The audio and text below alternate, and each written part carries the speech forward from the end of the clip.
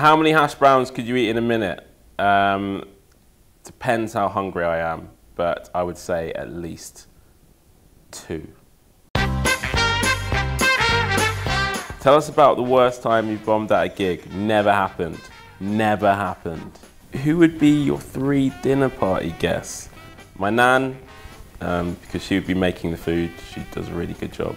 And if my nan's there, I'd probably have to invite my mum. So then that's just one other person, and that would have to be my girlfriend. So actually, to be honest, it's pretty much every dinner, really. Finish this classic line.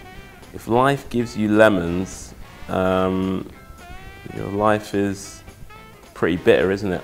Would you rather have carrots for fingers or fish fingers for toes?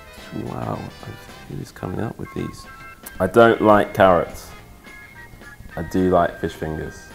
So I think it's going to be the fish fingers. Are the fish fingers cooked? It hasn't actually said if the fish fingers, do I have to cook my own toes? Do I have to put my toes in the grill?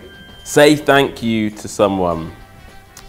Thank you to the person filming this. You've been great, thanks a lot. Would you rather spend an entire day fishing or watching paint dry? I've never been fishing, but my great-grandfather was a fisherman in Dominica, and he caught fish. He spent his entire day fishing, and so in homage to him, I would rather spend an entire day watching paint dry, because it's like the same thing, isn't it? Hey, am I right? Okay. Finish this classic line.